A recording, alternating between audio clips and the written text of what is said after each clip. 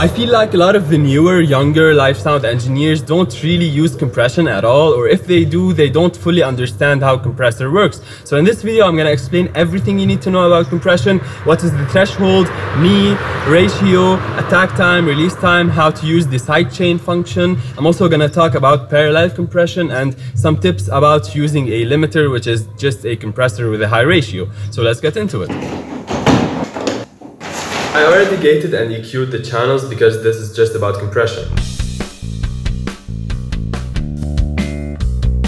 Now I'll send the drum channels to a subgroup and do the compression on that bus or subgroup, because personally I think that it is better to do it this way, especially live, because drum microphones pick up other sounds from stage, and even if you are gating them, the compression will bring up that noise that you don't want. Okay, so if you do it on every channel, it will add up. It's a bit cleaner to do it on a bus overall. Now, if a channel causes a problem, yes, you can deal with it on its own. Now, these channels are going to the main left and right, but I want to send them to a subgroup. So I'm going to select each one of them individually and turn off the main stereo button.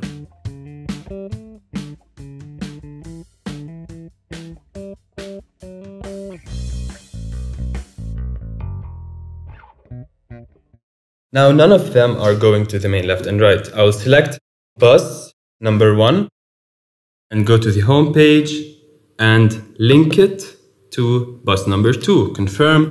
Now, this is a stereo pair. I still need to go to the configuration page of that bus and say that it's a subgroup and confirm. Now, I need to send it to the main left and right because it's not going anywhere right now. So I'm going to select it and turn on the main stereo button. And finally, I want to send the channels to that bus. So I'm gonna click on flip fader while the bus is selected and unmute these channels. Only the drum channels without the bass. And turn off this again. A subgroup and a post fader bus are almost the same thing. Everything takes effect on the channel, including the fader position. The only difference is that with a subgroup, you mix with the actual faders of the channels, like the main left and right. But with a post fader bus, you mix with the sends. And for this case, it makes more sense to just use a subgroup. Now, for the parallel compression bus, you can use a post fader bus if you want to send different amounts of each channel to that bus. But let's not get ahead of ourselves, we'll get to that. Now let's start with actually how the compressor works. I'm gonna select that subgroup and go to the compressor, turn it on and click on view. And the threshold, the simplest way I can explain it is that signal that is coming into the compressor. How loud should it be before the compressor starts working? Because right now, the threshold is very high, the compressor is not doing anything at all. If I lower the threshold, the compressor will start working. If it's too low, then the compressor is working all the time and compressing all the signal, which probably sounds very bad. Okay, now once the signal reaches that threshold or passes it, the compressor starts working. But how much should it compress or push down that signal that is above the threshold? That is called the ratio. The higher the number on the ratio right here, the more compression you will get. The lower the number, the less compression you will get.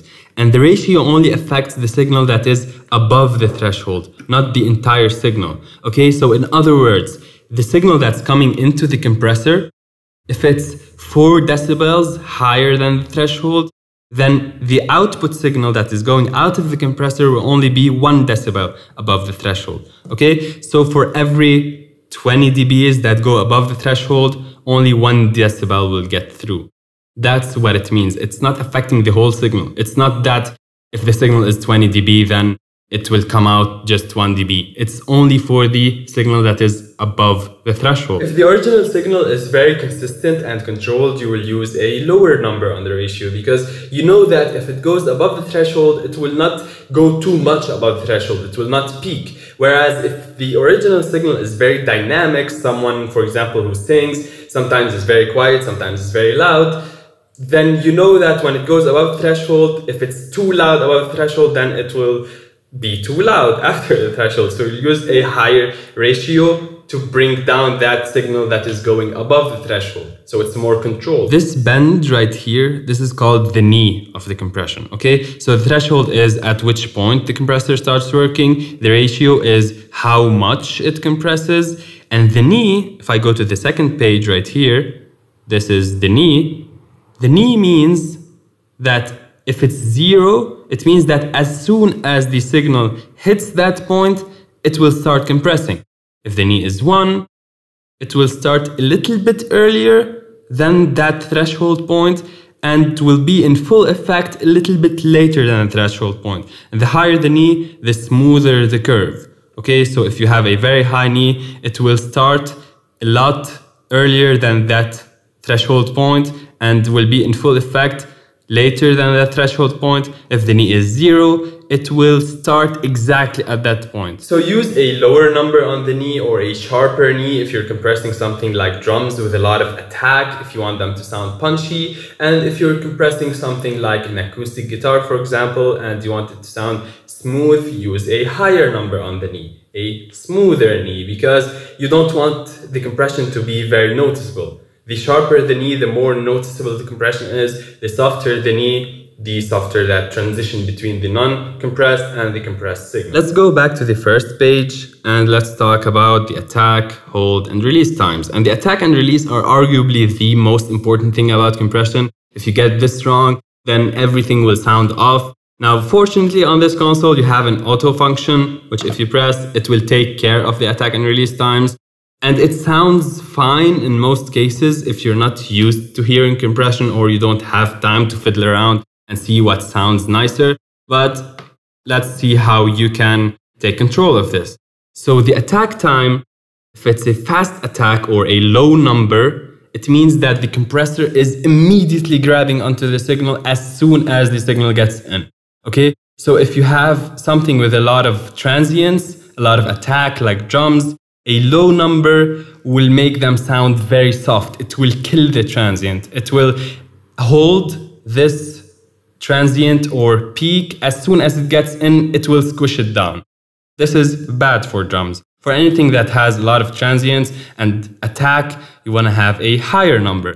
Now, a good number to start with is 10 milliseconds. Maybe for drums, you want to have it more like 15 milliseconds. Okay, you have to actually listen to it and hear what sounds nicer, but definitely not a lower number. A lower number, if you want to kill the attack, use a lower number.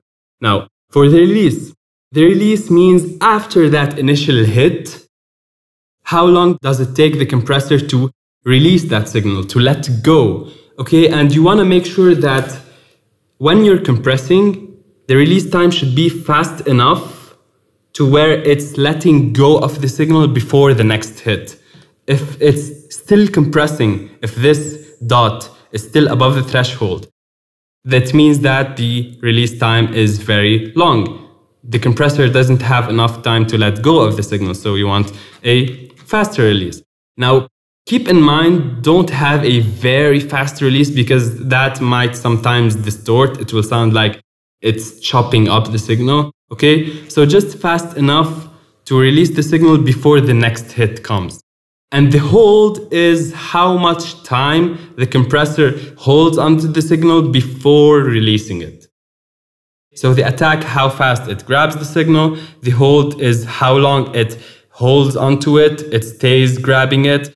And the release is after the hold, how long does it take to let go of the signal. And when you're done with all these settings on the compressor, you might want to bring up the gain, the output gain or the makeup gain of that compressor, because compression does make the signal quieter because you're pushing down the peaks. Okay, so you're pushing down the peaks and you use the makeup gain to bring all the signal up again. So there's no difference in loudness. And I'm gonna show you an example so you can actually hear what the attack and release times are doing.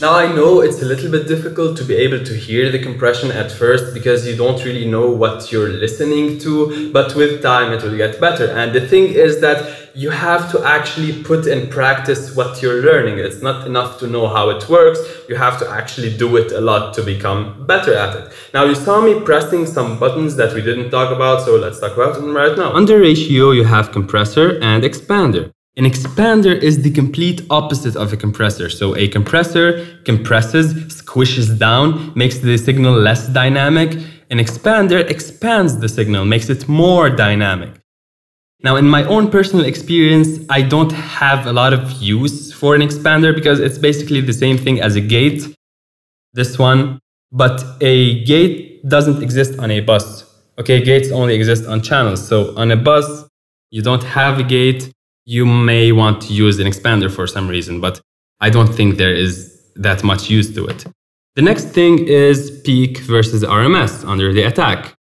This means that peak is grabbing the peak, the highest level of the signal, and compressing it. RMS is basing the compression on the average overall loudness of the signal. And when it comes to these things, you have to actually try it and listen to it, see what sounds better. There's no one correct answer. But I can tell you that on more attack-based instruments like drums that have a lot of transients, you might want to use peak. On less attacky instruments, you may want to use RMS. You have to try and listen to see what sounds nicer. Again, there's no one answer that is correct. And linear versus log, we as humans perceive sound in a logarithmic way. So for example, if you're doing a frequency sweep, if you have a logarithmic trajectory, it will sound more consistent throughout all the frequencies. If you have a linear trajectory, it will sound like it's going faster on the lower frequencies than it is on the high frequencies. So a log trajectory means that the sound is perceived by us more consistently. A linear trajectory might sound different, a bit faster or a bit slower on different parts of that signal. So most of the time, don't worry about it. You don't need to fully understand that, but just keep it on log, okay? And try it out. If you like the linear sound better, use linear. It's up to you. You have to try it and listen to it to see which sounds nicer. Now let's talk about the sidechain function of the compressor. I have a bass guitar right here, and I have a kick drum. And maybe I feel that the bass is clashing too much with the kick drum, so I want to sidechain the bass to the kick drum, so whenever the kick drum hits, the bass gets pushed down or compressed. So I'm gonna select the bass and put a compressor on it, then go to the second page right here and set the key source as channel 1, which is the kick drum. Okay, now I want to turn down the threshold to get some compression. And now whenever the kick hits, the bass gets compressed. If the kick does not hit, the bass does not get compressed, okay? Because it's not looking at its own signal, it's looking at the signal from the kick drum. Now maybe I don't want the entire signal of the kick drum to trigger the compressor of the bass. I want a part of it, maybe only the high frequencies. I'll select this one, or maybe just the low frequencies. I'll select this one, and this number right here, 6, is a 6 dB per octave, meaning that the slope is not very steep. 12 is 12 dBs per octave. It's steeper. So if you set a low cut, the compressor on the bass will only take into consideration the higher frequencies of the kick drum to base the compression off of. If you set a high cut, it will only take into consideration the lower frequencies.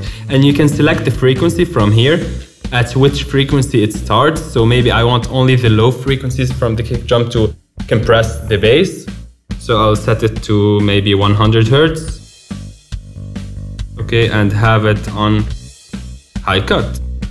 And maybe if you want to have one specific frequency that triggers that compression, you're gonna select this one, and the slope means how tight, or the Q means how tight it is around that frequency. The higher the number, the tighter it is.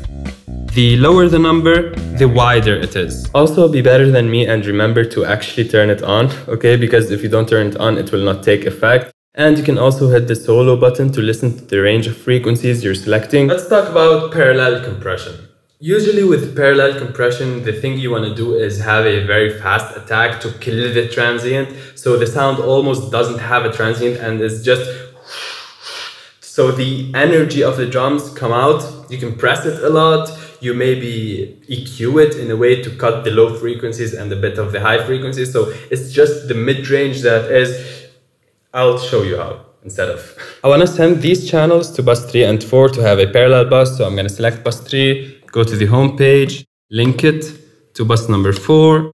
And this is now a stereo pair. I want to hit flip fader and unmute the channels of the drums to go to that bus, then turn this off again and make sure it's on the main stereo, so it goes to the main left and right. Now the drums are going twice to the main left and right. That's not good. Let's mute one of them for now and let's work on the parallel bus. I'm gonna turn on the compressor, hit view and bring down the threshold a lot and up the ratio a lot, and the attack time I want to make it very fast, 0, so it's immediately grabbing onto the transients.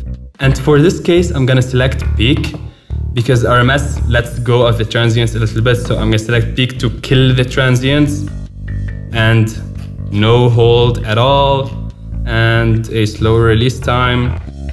I'm gonna also bring the gain up to compensate for that lack of volume.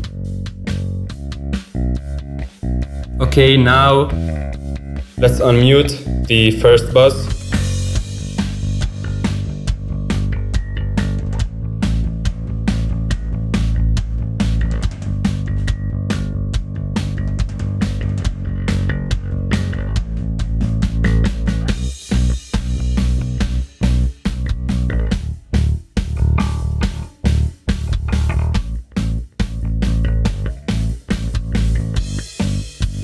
And maybe do some EQ on it, cut some low frequencies, cut some of the annoying frequencies, and that will be it. Now, if you wish to use an insert from the effects track as a compressor on the bus, you're gonna run into a phasing problem because the inserts have delay and that delay is not accounted for with the console, whereas the built-in compressor on the bus, on the console, on any channel or any bus, the built-in compressor is accounted for. So there's delay compensation from the console. And I'll show you what happens if you use an insert, and I'll show you also the solution. First off, I want to turn off the compressor on that bus.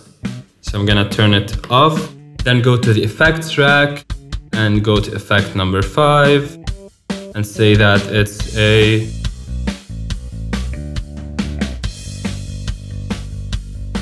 let's say a Fairchild compressor, and I'm gonna put it on bus number 3 and 4, and I'm gonna turn it on. See what happens. You are listening to both of them. One alone is fine, the other alone is fine, but both of them together, it's phasing, and that's terrible. Now to fix this, you're gonna also put that same insert on the other bus. So I'm gonna select the Fairchild compressor.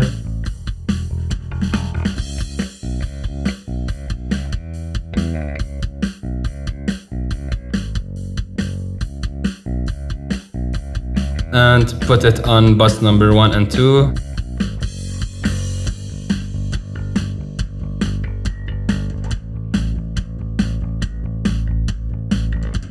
And I'm gonna insert it, but on bus number 1 and 2, which is the original bus, I'm gonna turn it off. Okay, so now the compressor is on both this and this bus, both the initial bus and the parallel bus, but on the initial bus, it is turned off, okay? And this fixes the phasing problem. Also be mindful of where that insert is in the signal chain. By default, it's before the EQ. Maybe you want to put it after the EQ, that's up to you. And when it comes to using limiters, why would you use a limiter and when would you use a limiter? First of all, a limiter is a compressor with a very high ratio. So you can just use the built-in compressor and turn the ratio up to 100, and that basically would be a limiter, or you can use a limiter insert. If you're sending your mix to broadcast television, you need to use a limiter because the live mix is just too dynamic, and the limiter compresses the signal, crushes it a little bit to make it louder to be appropriate for broadcast. So the same tips apply to a limiter. First of all, if the attack is too fast, you're basically softening the entire signal, you're killing the transients, so make the attack a bit slower. And also the release, if it's too fast, it will sound distorted, it will sound chopped up, so make it a bit slower, but not too slow to where it keeps grabbing onto the signal, fast enough to where it's releasing the signal before the next hit.